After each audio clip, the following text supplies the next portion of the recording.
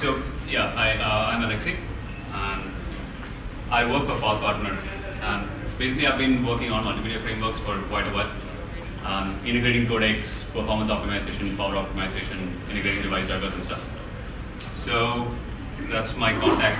So there would be, if there are questions which I'm not able to answer, we could talk later. So this is the flow that I'm planning for the whole presentation. So if the initial few sections are more of introduction kind of a thing, I'd like to spend more time with the tweaking, optimizing the hardware acceleration or the codec integration if that's of interest. Streaming if that's of interest. So how I'd like to do it is, if you have some questions in between, I'm ready to take it up. I have a total of 45 minutes. So I can speak for 30 minutes and then take up quiz for 10 minutes. Otherwise, if you want to be having quiz in between, I'm fine with that. So yeah, so multimedia frameworks. So what it's supposed to be doing is it's supposed to take care of making sure you have the best experience for your multimedia playback, your camera recording, your 3D playback, 3D recording, or stuff like that. But why is it supposed to be doing is because when Boxy was launched, one of the biggest things they said was, you don't care about what the 3 letters after the dot is. Basically, it's really difficult to do that. There are enough codec formats, there are enough file formats, there are umpteen audio formats, there are different types of latency requirements. So your video conferencing might require very hard latency requirements. So there are a lot of variations possible. So how can one single framework take care of that? And Stagefright tries to do it, but it does an okay job. But there are lots of ways we can potentially go for improving it. So that's why I said I'd like to talk about the tweaks, the performance improvements we can do inside Stagefright. So moving ahead, so Stagefright is the primary multimedia framework that's there now. What was there earlier was, it was open code, and then they moved into Stagefright. But there's also this talk about an OpenMax AL coming up. So how many of you are familiar with OpenMax? Yeah, OpenMax is a set of API standards from industry consortium called Kronos. So AL is something like equivalent to your player recorder APIs. So Google is trying to see if they can have, that's what I've heard. So Google is trying to see if they can have a AL for performance critical applications on Android moving ahead. So it's still being discussed. But considering the problems that we have seen with Stagefright for coming up with very high performance applications. Say the person here was talking about, can we do something for voice synthesis? So for voice synthesis, one of the biggest requirements is, or song synthesis. So one of the biggest requirements for that is an extremely low latency audio pipeline. So which is something like what Pulse Audio does. But if you add an audio flicker on top of it and then you add a Stagefright on top of it, that's not the kind of latency you'll get. Or you go for a, say, 50 millisecond video conferencing end-to-end latency requirement, you can't do it with the kind of framework that Stagefright provides. But that's where the custom frameworks might come into picture, or if OpenMax AL could be a right way to go ahead. Depends on how it actually pans out. So for the feature set, there is support for multiple file formats. It integrates OpenMax codecs, and also each of the silicon vendors are looking at integrating their codecs into the Stagefright so that they can have accelerated multimedia playback. So we work a lot with TI. We work a lot with TI and integrating the codecs and optimizing the codecs and stuff. So on OMAP 4, a lot of the codecs are from us. So the OpenMax components are also from us. So we basically look at accelerating the media playback as such, and also recording with the Stagefright components. Next thing is the recording. So recording, you also have say regular recording, camera recording, and then you have your 3D recording coming in, your multi-view codec. Say there is a whole lot of things which are coming in now.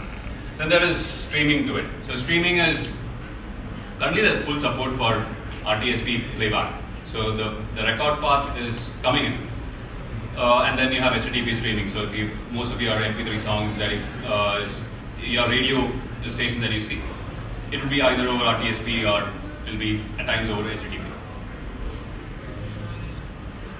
Okay, so this is the block diagram that a lot of you would have seen. It's huge, it's scary, so we'll keep referring back to this.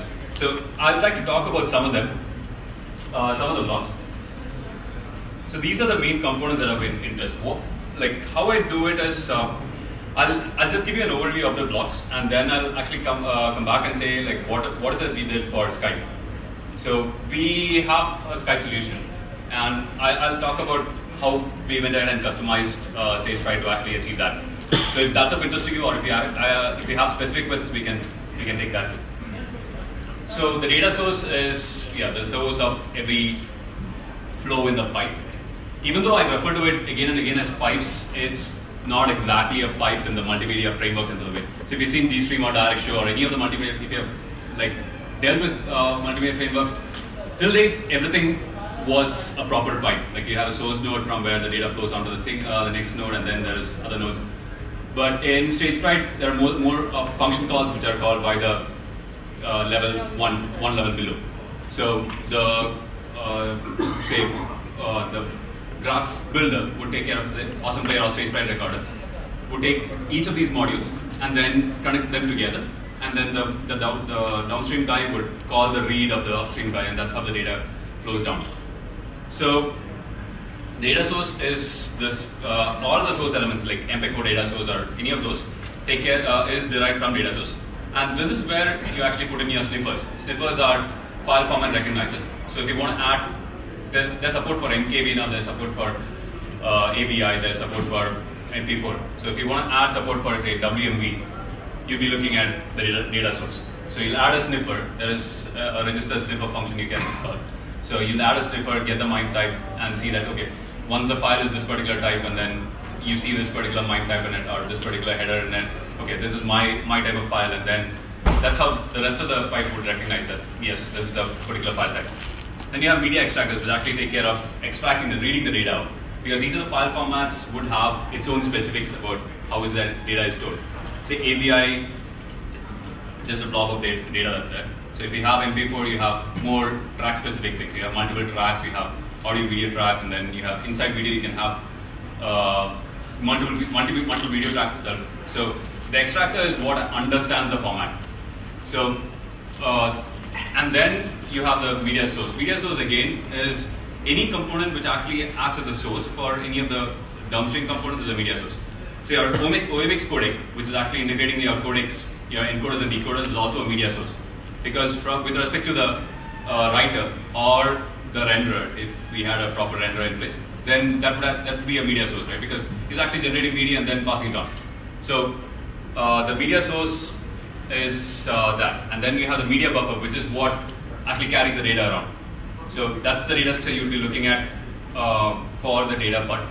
Why this media buffer and metadata and all that is important is when you want to tweak the framework, you'll have to understand the structure very well. So the metadata is what is used for generally your timestamps, your configuration information. So why we dealt with it was when Skype was being done. So we had to write a node which would take care of taking data from Skype and then passing it on to your decoder pipeline. So the metadata has to be parsed from the stream, and then because it's S2 first, so you have a codec specific configuration.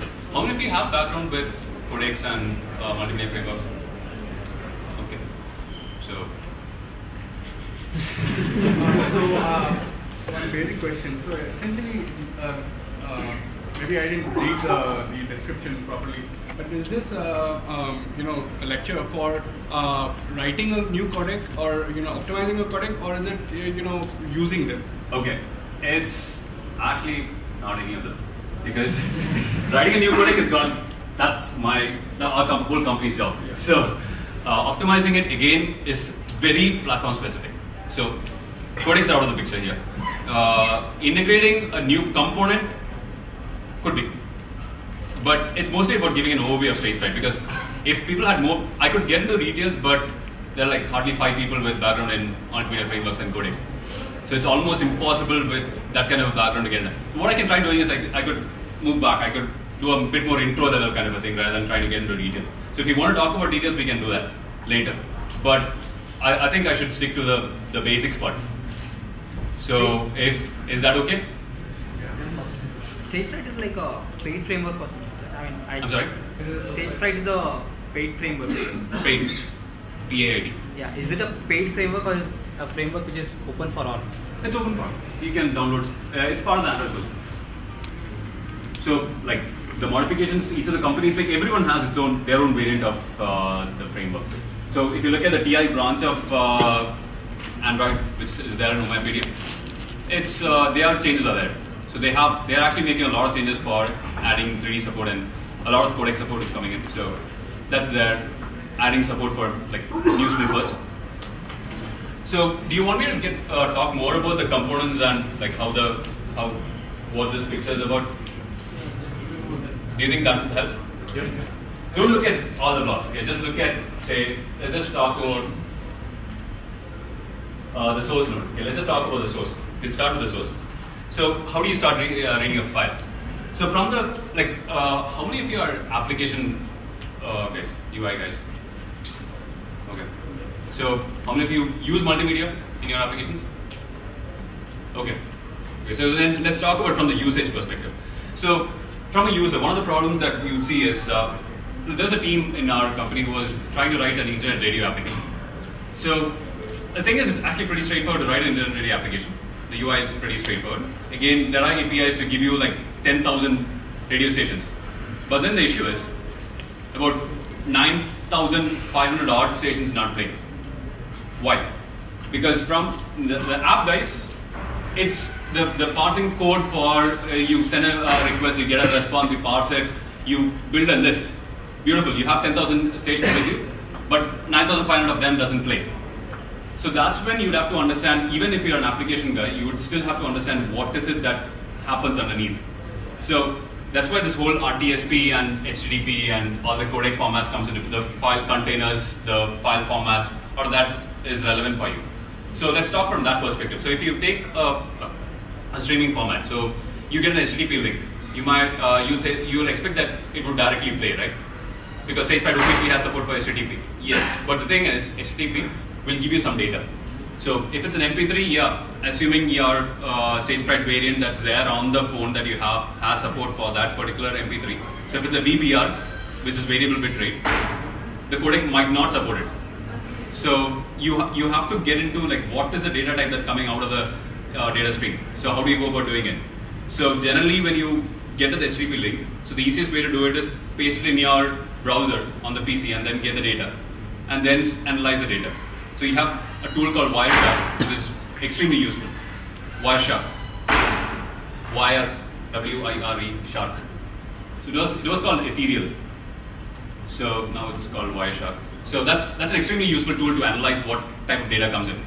So what we saw was some of the stations were actually in HTTP, but the content that was coming in was AAC. So AAC is Advanced Audio Coding. The platforms that they were trying it on did not have the ASA coding, so that's why it wasn't playing fine. So so that gave us some more stations, and then moved ahead to the rest of it. So there's RTSP. So that's the next type of streaming format that you might encounter. So RTSP streaming, that's one of the things I would like to get into, but again, that's digging into RTSP streaming as well. So I'll explain what basically RTSP streaming is. RTSP streaming is like, say, if you make a phone call, you first, there is this, you dial a number, right? You dial a number and then you find, so the backend takes care of finding out where the other person is and then ringing it. So that part is the call signaling part. So people from the SIP background will easily relate to it. The SIP takes care of initiating the call. So RTSP is something like that. RTSP takes care of initiating the media session. So if you look at, when you go to YouTube, you have a small tab which says 240p, 360p or 480p and stuff, or 720p. So when you say 720p, people generally move to SD. So the same stream is stored in different formats, in different resolutions. So depending on your capability or your interest, so if you have a lower end phone, you might not want to play, you might want to see the video, but not at maybe the fullest quality possible. If you're streaming over GPRS, you'd be happy if you can get some data here, right? So if you are on 3G or maybe if you are at home and if you are on Wi-Fi, you would want a better quality video. So how is it that the server gets to know that what is the capability of the client? So the client basically has a negotiation session that happens. So that's what this RTSP does. So RTSP gives it. So again, coming back to the internet data example, we get an RTSP link. we give it to the media player. And as an app guy, you expect it to play. It doesn't play. What happens? So the RTSP that's there in StageFright, what it tries to do is, it tries to send a request to the server. The server comes back with, okay, these are the formats that I support. I support X format in these resolutions, Y format in these resolutions. And then the player has to decide, okay, yeah, which is the best of it. The app doesn't even come to know, the media framework takes care of it. So the media framework has to decide, okay, based on my load right now, maybe I might be able to do a 1080p or a 720p or a lower resolution. So that part is again taken care by RTSP, and then the RTP part comes in, which is actually the data flow. So the data flow is taken care by this protocol. This is like an associated protocol of RTSP called RTP. Again, there are variants, a lot of variants to it. So Microsoft has gone ahead and implemented their extensions. Other people have. So that's why RTSP, even though the link might say RTSP, and even though you might, when you look at the specification of StageFright, yes, RTSP is supported, and you expect the links to play. No, it doesn't play. Because again, the RTSP might have a lot of codecs which are not supported by the platform. So that's why you would, when you write an application, when you use streaming, when you use file playback, you'll have to understand what type of files are there, what are the different type of streaming formats that are there, what is the dependency between the format, the codec, and stuff. So I'll give you one more part about what is this codec file format and stuff. So if you look at an MP4 file, is it a codec or a file format or a codec? File format. Yeah, so it's a file format, it's a container, right? It's a file, it's a .mp4 file. But an MP3, is it a file format or a codec? Codec. It's both. Because MP3 can be a .mp3 itself. So .mp3 is a file format and a codec. But MP3 can also go inside MP4, an MP4 file, right? So that's why it's a codec and a file format. Your JPEG, is it a codec or a file format? Yeah, so you get the hint. So there are things which can exist by itself. So yeah, WMV is actually a codec. There's a codec called WMV, and there's also a file format which is kind of WMV. So, sorry? That's ASF, not WMV. Yeah, but there are files that's technically ASF, but some people actually just rename the ASF file as a WMV. So Does this extension you could call it WMV? yeah, technically yes. But if you download a content, you'll see a .wmv file. It's technically an ASF file. It's purely technically speaking, it's an ASF file. But people would say, okay, this is WMV file. It has only video. No. So it's you're from here, right? So yeah. So let's move on. I'll talk about the features of the playback part. So the file playback is that you have HTTP and RTSP, whatever I'm talking about. File playback is basically playing back from, you give a file and it plays back. So you have a local file. So you play back from that. So why I mentioned this time queue and the AV sync part is, AV sync is audio video sync. So how do you make sure that a recorded video will have the audio playing together? So what is the mechanism inside StageFright which handles that? So how it does this is, basically there is this queue that is there. So in the awesome player part, so let's come back to the block diagram. So you have the red, am I going too fast, or is it something of interest, or should we go into something else? Talking from Yeah. my question on Okay. I mean, from an application point of view, that would be interesting. Probably, I think the level here is bigger. I guess so. Okay, yeah. First level, you know. Yeah, I can take that question now because I would like to cover some portions of StageFright, because since it was supposed to be a StageFright talk, so let's at least cover some portion. Come on, I put some effort into it, so I'll definitely talk about talking on this because that's one of the applications my wife uses a lot. She sings to it, so it's really interesting in the way people come up with multimedia applications. So there was a question there. No, I just wanted to add to the if we can spend a few minutes on the use case of what you did with the Skype implementation. Okay. Then that. Yeah, I'll get there. And when I'll get there at the end where I summarize the performance optimization, the latency part, and everything. So that's when I will actually, that'll be the capstone. It covers the integration of I want to increase the component or faster or component. Okay, no, I won't be able to talk about it, but we can definitely talk. we've done it, so we can. Yeah, one question is Sorry? It covers integration. Yeah, but the problem is there are like hardly 5 people with codec background, so if I start talking about it, yeah. I have one question on the HTTP, which you put in your slide. I mean, Google says that HTTP live streaming is available only from ice cream sandwich, right? So what do you mean by that? HTTP? Yeah, actually there is some bits and pieces of this code in Gingerbread. So the phone doesn't support it, right? Yeah, it could be depending on, like, I'm not sure which phone are you talking about? No Gingerbread phone support. Okay. Yeah, but in the code there is support for HTTP. You're actually referring to the same Apple protocol, HTTP live stream. No, I'm talking about, if you give an HTTP link and then I give HTTP : / and then a file name, right? At the end of it there'll be a file. So kind of like a progressive download here. Okay, not a live stream. No. Yeah, officially, yeah, it's only coming up in ice cream sandwich. But there are, so usually how the Android thing works is the first time around, when StageFright was introduced, there was only a playback path. But then records got added later. But even in the first one, there was a like kind of experimental variant of it and stuff. People keep adding stuff. A shoutcast link being played in the. What was this question for you? HTTP Live and Gingerbread and. HTTP Live stream is a completely different format. Yeah. Just by Apple. There is some support there. Yeah, there's like a preliminary support for it. So this you're saying is HTTP progressive download. Yeah. HTTP. So why this? I would like to talk about a bit more about AV Sync. So AV Sync, I'll talk about what AV Sync is. So you have a file and there are video samples and there are audio samples. So you know that both of it are stored separately. So video is stored separately from audio. So how is that you can correlate a particular video sample with an audio sample? So for that, the basic thing that you have is a timestamp.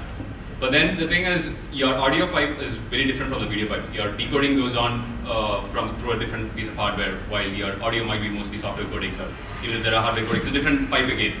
So finally, when we are rendering it, someone has to make sure that the samples that I'm playing back on the screen is the same thing as somewhere on the same region as the audio. It should not be like too slow or too fast, right? So one of the things is you have to rate limit it, because audio decoding might be faster.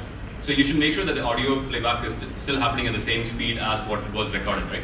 So if you're recording at 8,000 samples a second, you should still be playing back at 8,000 samples a second. If you're playing back music, you might be at 48 kilohertz, and you should still be playing at 48,000 kilohertz.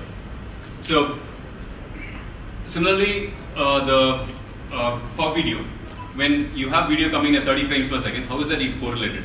So what happens is in the renderer part, the final component which takes care of putting things onto the screen, the renderer has a queue that is there. So it's kind of like having a timer, and the time is actually updated from the audio side. So whenever the audio is played, the time gets updated, and this is used as a clock for the video. So the video looks at the time and sees that, okay, 15 samples have played, and then I should be at this particular sample, and if it's not, then it goes for a sleep. It basically schedules itself again after that much time, and then it comes and renders. So that's the basic logic that's there.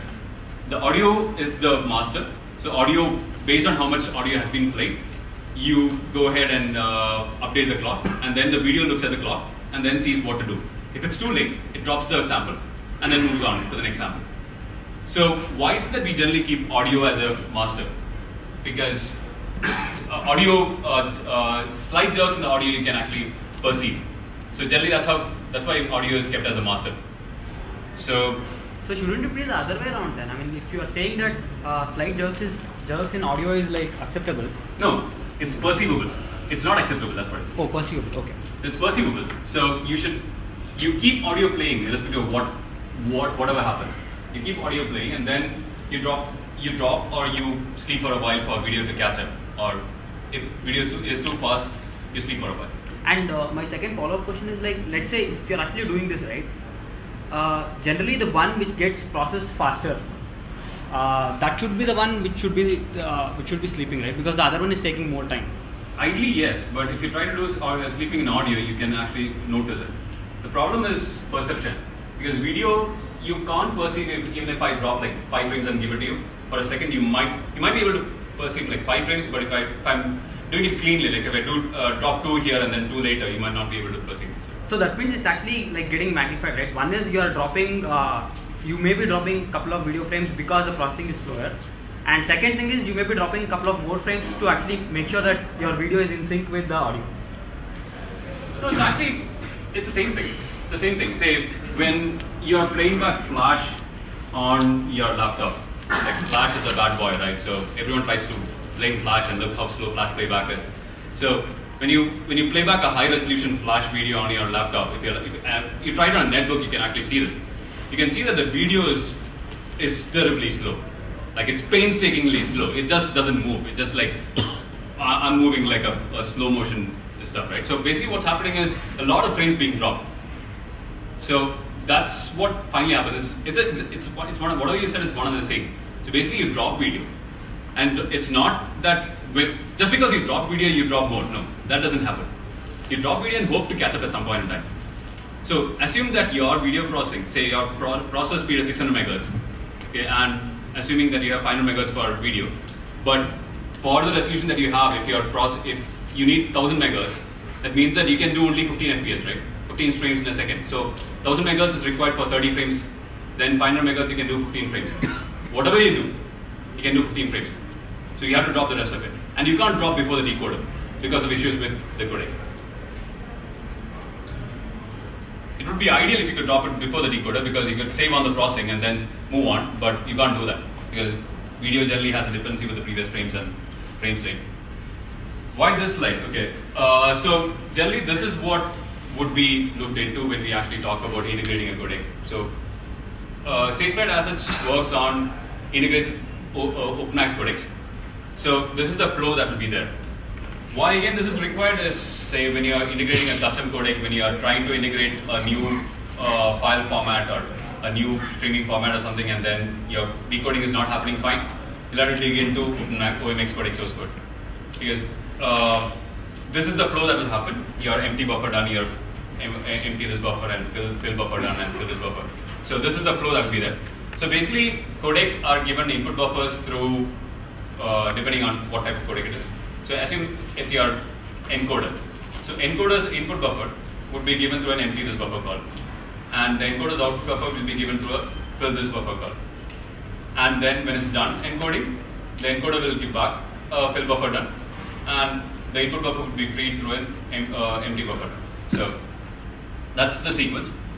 So and Awesome Player actually through the OMX codec. OMX codec is the wrapper over the whole OMX weight that's there below. So through the read function, the Awesome Player takes the buffer out. So if it's video, after the read, you get the data and then you render it.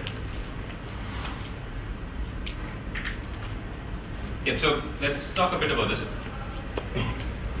Let's just talk about the codec configuration, because one of the things when you have to talk, when you look at a codec integration is the way your codec understands a particular codec, it might be different from the way it comes in. So that's one of the problems we had with Skype. The way the PC gives you the frames are a bit different from the way the platform codecs were giving us. The PC was giving the first frame as a smaller frame, which is just a header, and then the data separately. While the rest of the data, while the platform was giving the whole frame with the header and the frame as one single frame. So the codec configuration, you'll have to understand how is it that the platform takes care of, the codec on the platform takes care of parsing this codec configuration information. So when you're integrating a codec, or when you're integrating, when you're trying to use a codec, if it's failing, you would have to understand what is the type, what is the way in which it takes the header. Because usually the header parsing is one of the things where you might mess up. The way you're giving the header to the codec might be different from the way it's expecting it. So try to understand, go through the codec specification or the documentation that's there. Try to see the way it's already integrated. So if from the MPEG-4, the MPEG-4 extractor is a good place to look at, because since they would have integrated with the MPEG-4 extractor, you can see how is it that he's using the codec configuration which is passed from there. So, do we have any questions here? So one question. AV sync is if there's an audio present, you can do a sync, and you just explain that. Yeah. Now if there's no audio. If there's no what? audio. Yeah, it's easy, right? If there's no audio present, you just play it along the timestamps. So your timestamps will be proper, assuming your timestamps are proper. If your timestamps are not proper, that's when you land in trouble. So if your timestamps are proper, what you'll be doing is you just look at the timestamps and see when is it that each of the frames should be played. So you have a presentation timestamp, which is basically your time at which your video should be played. That's it. When for example, the use case that I'm talking about is a surveillance application where you get only the audio but not the video along. Okay. So basically, the driver is also to be written, or at least the modification of the driver is to be written, and the analysis and the playout part is also to be written. So now, when would it occur that the timestamp are not proper? You said only audio, right? Only video. Only video, sorry. Okay, the timestamps might be a problem if your capture side itself is timestamping it wrongly, right? That's when the timestamps will go for a toss. Right, but so is there a way to ensure that the timestamp goes wrong? No, there's nothing you can do. What you can do is, like, there are other problems you'll have. You'll have an issue with clock drifts and stuff. Yeah. So there are protocols for like trying to synchronize that and stuff. So that's outside the purview of whatever that's there in StageFright. But when you're implementing an application like this, you'll have to worry about clock drifts. You'll have to worry about, because the way you're 15, you might say that your clock is actually you would say that you would want a clock tick every once in 33 milliseconds. And your system will tell you that yes, I'm giving you 33 milliseconds. But what could be happening is the system might be giving it 40 milliseconds. What can you do for that? Right? So these are the practical problems you'll face, because you might still be assuming that your system is running fine, but doesn't. So the record pipe, do you want to get into this, or should we take up more quizzes? Okay. You talked about ADC during the playback. Yeah. So what about recording? Okay, recording is slightly simpler, because you just, as long as you put the correct timestamps, it's okay. So each of the frame, say we'll talk about the recorder. So the camera source actually is the one that takes data from the camera HAL and then gives to the rest of the pipe. So the camera source, when there's a timestamp callback. So it basically timestamps it. With the media buffer, there will be a timestamp associated with it. So that timestamp is what is used by the encoder, and that timestamp is what is used while writing it. So the time is taken care of by that. So do you drop samples if there is a mismatch between the maybe? What happens is, I'm just wondering if video encoding takes a long time. Yeah, if video encoding takes a long time, right? We don't have to take care of it. Automatic buffering inside the pipe will take care of it. So assume you have your encoder, your camera is capturing 30 frames per second, okay? But your camera is doing 1080p, but your system is not able to do that kind of resolution. So what will happen is, even though your camera is capturing 30 frames, since your encoder is happening at say 15 frames, it will automatically drop down to the lowest. Below the encoder. No, it will somewhere close to the encoder, because you can't be faster than the slowest guy in the pipe. So it will automatically drop down to the slowest guy in the pipe. And why that happens is because the buffering internally, say the camera needs some buffer into which it can write data, right? So the camera basically, since the encoder is still processing the earlier buffers, the camera after a while it will start starving. So and then the camera will automatically drop down to 15 frames. So after the initial slight jerk, the camera will automatically come down to 15 frames. That's the behavior. This pipeline, you have audio and video separate engines or it's in sequence? It's a separate. It's separate blocks. Yes, and it's fast forward and fast forward, right? Yeah. So how is that straight input? How is that? RTSP as such has a control for forward and. When you say fast forward, yes, then Yeah. So it's immediate frequent after only a click. No, actually it depends. It depends on the way you would like to implement, because fast forward in video is slightly more complicated, because you have to have the previous frames also, right? If you look at QuickTime, you can actually go back a frame by frame. If you have to do that, you'll have to decode every single frame. So there's a huge component coming up for RTSP, but I don't think we'll get there. So 5 minutes. Yeah. So So another thing is with respect to the record pipe is, how do you make sure that you can actually have a zero copy? So StageFright allows for quirks. So quirks are variations that are required by the camera and the encoder. So SageFlight actually tells you that, okay, if you don't want a mem copy and if you don't want a particular port to allocate memory for it, you can take care of, you can tell the encoder that, okay, there's not going to be any memory, your buffers are going to come from the camera. So you have to make sure that you basically look at any extensions like this which is possible in your platform, because doing a mem copy for a camera type of a data is huge. Because if you're doing 1080p and if you're doing mem copy at 30 frames per second, you're looking at about 40 megabytes. So, which is just going to kill your system. Your power consumption is going to go up. Your bandwidth, your memory interface is going to be hogged. So basically, you're doing the wrong thing if you're doing a mem copy. The hardware codec integration, I think we can skip this. I think we'll have to skip the RTSP streaming because there are, again, way too many components involved. Maybe we can talk about, I think what I'd like to talk about is this. This is my last slide. So the copies is what I'm saying. Try to see how is it that you can exchange buffers instead of copying data. The latency is one of the things that we had. Okay, I'll come back to the example of Skype. I think the Talking Tom will have to wait. So I'll talk about Skype because it involves latency, it involves performance, and it also involves integrating a new component. So latency, because Skype actually has a hard requirement on the latency. Latency is basically how much time you take from the camera. Say if this camera is taking a picture of mine, it's actually decoding and then playing back on a TV. So latency that we talk about is in glass to glass delay. We call it a glass to glass delay. So basically from this glass, which is the lens, to the other glass, which is the TV there. So what is the latency that we have that we can achieve there? So ideally, you'd be happy if generally people don't notice if it's like 300 milliseconds types. It's okay. It's supposedly okay. But we actually work on systems which needs 50 milliseconds latency. So if you want to achieve 50 millisecond latency, you have to go like really deep into the framework. So what you have to do for that is, your camera generally captures 1 frame in a second, right? What's 30 frames in a second? But it's 30 frames. So the least you can go to is 33 milliseconds, right? You can't go below that.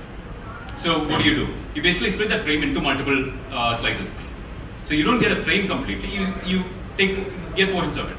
And then the encoder also, like if the platform supports like encoding that portions of the frame rather than the whole frame, you take that. And then similarly, the decoder should also support it, and your display should also support it. So that's how we go ahead and optimize it. And another possibility is with respect to the buffering that's there.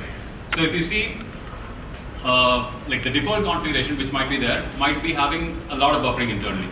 Or your codec configuration. Your H.264 has specific configuration called display delay. So your display delay is basically tells you like if there's a B frame, you would need so many buffers before which you can give a buffer out. So you have to understand the codec internals if you have, not about how to implement the codec or how to optimize the codec, but how the behavior of the codec is. Basically read the codec datasheet that comes along with it and then see how it behaves. So if you feel that at baseline, maybe we can, at the baseline profile, if we can configure the codec so that the output buffers are not a lot, then your latency is going to come down. The other thing is signaling errors. See, one of the issues that we have with the current state of SageFlight is the fact that there is a player pipeline and a recorder pipeline. What if I want to do something like a feedback pipe, right? Say, based on like a bandwidth that, say if you are doing a video conferencing, what you would like to have is a bandwidth adaptation kind of a scenario where it actually adapts to the kind of bandwidth that's there in the system. So if you're making a video call, and if I'm making a video call from a phone on a 3G, the kind of bandwidth I have would be very different from what I would have at office, right? At office, if you're seeing on a big screen, you'd want to have the best quality possible. But if you're doing it on a phone, you'll be happy if you can see the video there. And you might not, because you're anyways looking at on a small screen. So you would have to identify what's the bandwidth that's there. And then change the encoder bit rate. And then based on that, the decoder, because the receiver pipe is the one that actually gets to know how many frames are getting dropped, right? So based on that, it has to somehow signal to the other pipe, to the recorder pipe that yes, there are packet drops. There should be some mechanism of reducing your sending bitrate because there seems to be a lot of packet drops in the network. So because generally your radio, your 3G data, there will also be errors. There could be errors too. So if there are errors, how is it that you recover from it, right? Because the decoder has options of recovering, but then how is it can signal to the encoder? Add these tools. So it would be ideal if SageFlight had some kind of a framework for that, like some kind of signaling framework for that. did you, as part of your Skype project, implement any of that? Skype has clients on all platforms. Yeah. Okay. Did we implement what? As part of Skype, you would have run into this problem. Yeah. Large screen. Yes. So what Skype actually is pretty easy for us because Skype actually takes care of understanding what the bandwidth is and telling us. If you're doing something on your own, if you want to do a video conferencing, a scalable video conferencing using StageFright, it's going to be work. So. Related to the slice mode, the latency per frame will still remain the same, right? Though you slice it. Do you want to move it? Latency has actually come down because say assume that your buffering is going to be 4 frames. Okay. So if you're capturing at a frame per second, the lowest denominator is going to be a frame. Then you are looking at 4 to 30 milliseconds. If your buffering is going to be 4 frames, and if your slices are going to be 1/4 of it. So you are saying basically your processing will happen in a batch. Is it what you are saying? No, my processing still happens in terms of the slices. So yeah, if your encoder doesn't support slice mode, there's no point capturing in slice mode. No, I agree, but I'm just wondering. Let's take it up because I can show that it's actually lower. And the recording works in terms of pipe or in terms of buffer? Because in buffers we fill the data and then pick the data. Yeah, in pipe we write data on end and read from start. Actually, recording the data is passed around with the buffers. Because while we are creating some application where network communication is there for suppose audio chat or video chat. Okay. Then we should get continuous data. Okay. If we create buffers, then picking data, it may give us delay. No, that's what we do. Internally, that's what finally happens. There is a pipeline, but there are buffers being exchanged. That's how finally decoding happens. Okay. Then what about the latency between them? That's what we are supposed to pick, and that's why we get paid. So just a generic question. So Skype started supporting video call on Android very recently, right? Yeah. So what took such a long time for Skype to start providing? It's the API support because actually, we have comparison which says our performance is 16 times better than the Skype performance that's there. Because we are basically using the hardware better. Because if you write something that's generic, you can't actually be using the full capability of your hardware. Because at the top layer, if you're writing an application which you can install on, say, from your Nexus 1 to Nexus S to from your single cores to dual cores to different type of hardware, you just can't use the hardware at the most optimal possible. So there are umpteen number of silicons that are there. There are umpteen number of configurations that are there for silicons. Just not possible to write an optimized code for everything. So even ours doesn't work well for every silicon. One question, see, the Skype app is a pure app, right? Yes. You are talking about a lot of framework changes and all. Yeah. So ours is not downloadable into any phone that's there. But Skype is downloadable to any phone. Yeah, but that's why they're not. Skype. That's the good thing. Skype is downloadable onto any phone. The bad thing is you won't be able to get the best possible performance. So an example is on an iPad, you have FaceTime and then you have Skype. You should see the quality difference between FaceTime and Skype. At the same bitrate, you'll actually have a much better performance and your battery is going to last much longer with FaceTime. We have tried that. Because FaceTime actually uses the hardware much closer. And Skype is not able to do it because Apple is just not interested in opening it up. This performance where you say 16x improvement, what is that performance? You're talking about decode and say, latency. the resolution that we can support. The resolution at the same performance level, right? What's your Skype decoder? We are able to do 720p 30 fps and the next step we are able to do 1080p 30. We have showcased it, so I think we should go on to something other than Skype. So we can wrap up now. Anybody who has questions can get in touch with Alexy later. So it's there. It's on the first slide. It's gatherhead@gmail.com. So I'm really glad that Alexy could take our time to have a session over here. Big round of applause for this session.